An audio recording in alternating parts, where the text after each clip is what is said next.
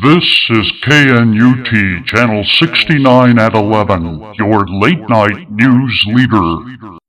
And good evening, I'm Jack Kilpatrick, and thanks for watching. We have a developing story to bring you now. Standing at the corner of 3rd and Elm is our up-to-the-minute reporter, Tom Harbuckle. Tom, what's going on out there? Good evening. I am reporting live from the exact location where 7 days ago 2 cars came to a screeching halt, coming to within inches of colliding.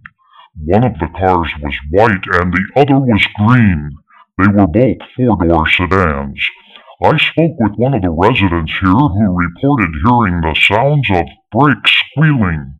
The driver of the white car apparently got out of the car to check for damage and injuries, and then returned to his vehicle and drove slowly away. Then the other driver also drove away. No charges have been filed, but as you can imagine, this harrowing incident will be remembered by both of the alleged suspects for years to come. This is Tom Harbuckle reporting live from 3rd and Elm. Tom, has there been any backlash from the community as a result of this near tragedy? Yes, Jack, there has been a concerted effort on behalf of the neighborhood to enact more vehicle laws in an effort to prevent any further incidents of this kind.